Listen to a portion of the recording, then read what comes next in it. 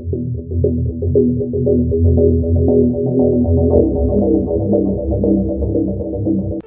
the past, we've looked at players that became busts for a few reasons.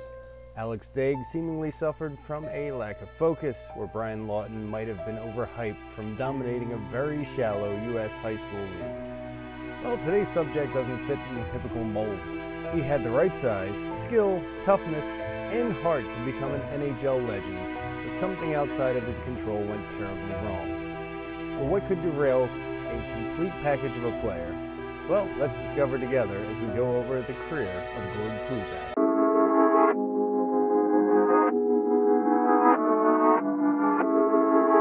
The 6'4", 220-pound defender had all the tools. He could hit, score, move the puck, and he always had an odd number of penalty minutes. And you know you don't get those odd numbers for delay a game or slashing. So, he did rack up 71 points in 100 games as a member of the Billings Bighorns, and that was enough to draw the attention of Boston Bruins GM Harry Sinden. After all, Kluzak had the swagger of a prototypical big bad Bruin.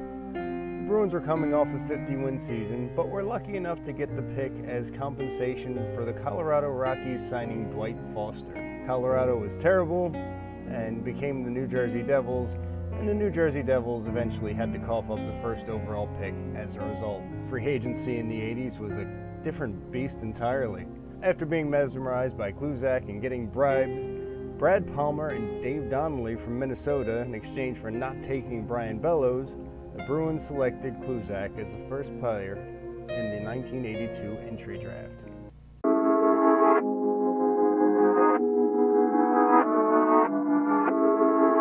His career started off slowly with only 7 points in his rookie year, but it's common for big men still growing into their frames. He had a decent run in the playoffs, nearly catching his season total in points in only 17 games.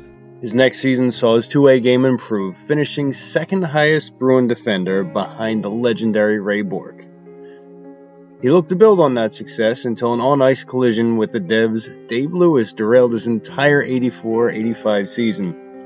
He returned in the 85-86 season and played 70 games, scoring at over a half a point a game clip with 39.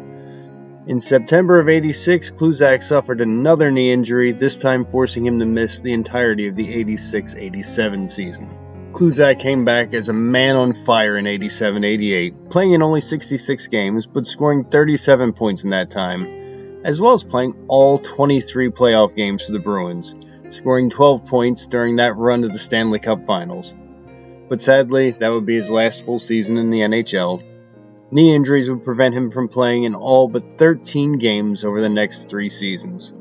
The man fought to keep playing the game that he loved, and the league took notice, awarding him the Bill Masterton Trophy for perseverance, sportsmanship, and dedication to the game of hockey. After his retirement, Gord stayed in Mass, and he attended Harvard, eventually getting his MBA. He even became the Massachusetts Lottery's chief of staff. But ice hockey again called him home as he became the Bruins color analyst, eventually becoming all set with that in 2015.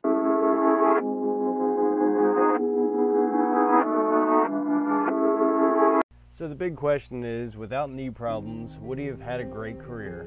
Without hesitation, I give a resounding yes. When he was healthy, he was the kind of guy people love having on their team. However, when you look at the players the Bruins passed on, like Bellows, Scott Stevens, Phil Housley, it's hard not to think of Gord Kluzak as anything but a draft bust. So if you liked the video, I recommend checking out our other new series that's going on about the Flyers goaltending carousel. We're on part 1 of a 12-part series, with the second part coming out in a mere 2 weeks. Another thing, Gord Kluzak says that you can't possibly hit the like and subscribe button at the same time. He says it's impossible. Give it a shot. Thank you for watching.